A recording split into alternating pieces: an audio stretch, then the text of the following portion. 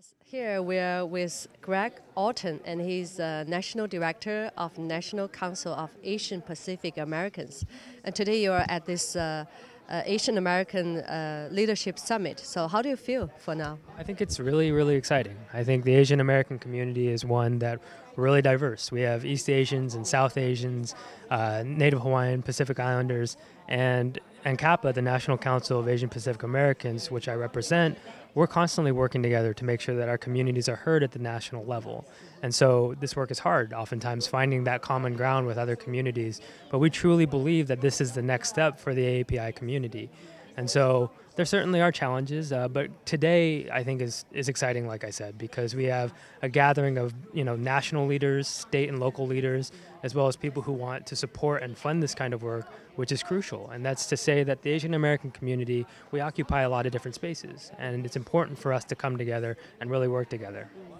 You mentioned that coming together and working together, but I think that together is really great. Like Ms. Sandy Chow mentioned that fly alone, you cannot go farther. But when you fly together, you can go farther. But it's very difficult to work together, right? For all these years you've been working in this organization, and what are the most difficult things?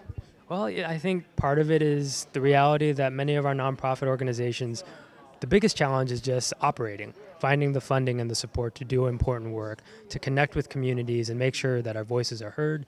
For us at NCAPA, because we occupy a national space, sometimes our biggest challenge is sitting down with members of Congress and their staff, getting them to understand that the Asian American Pacific Islander community have a number of concerns when it comes to policy, and they need to take that into consideration. And so finding that common ground and finding those ways that we talk to these members of Congress is always important.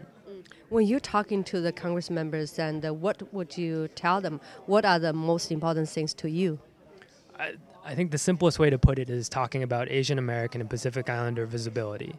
In all of our national debates, whether it's healthcare or housing or education, people don't think about the Asian American faces that are involved in that. And so for us, obviously, for the community, it's easy for us to talk about how important healthcare is to us.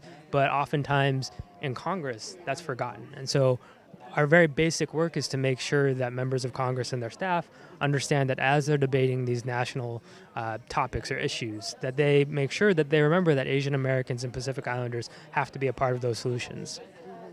Well, you have an Asian face, but I noticed that you have a last name Orton, yes. Right? So, I'm an adopted Korean. I was adopted when I was 5 months old and grew up in Southern California with wonderful parents. And I've really found sort of my Asian American identity growing up, and that's really what led me to come to Washington, D.C.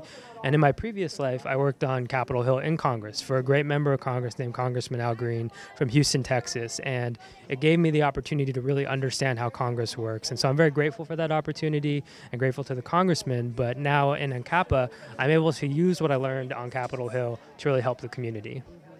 So when did you start to get involved in the civic engagement, and how did you start it? Well, I think, coming to Congress, it's really hard to avoid being civically engaged because you are a public servant and you're talking to constituents and other people of different interests. And so I realized that once I arrived there aren't many Asian American members of Congress, and there aren't many Asian American staffers who work for members of Congress. And so it was important for me to make sure that we built a pipeline so that other young staffers can come through and help make Asian American voices heard in Congress. We're talking about working together and why that's so important, and what if not working together? Well, I think in many ways we risk losing opportunities or missing opportunities to make real progress when we don't work together. I think communities of color have recognized that in order to really affect change and make things happen here in DC, you have to work together and find those common ground to work together and find solutions. Thank you so much, Gregg. Let's work together.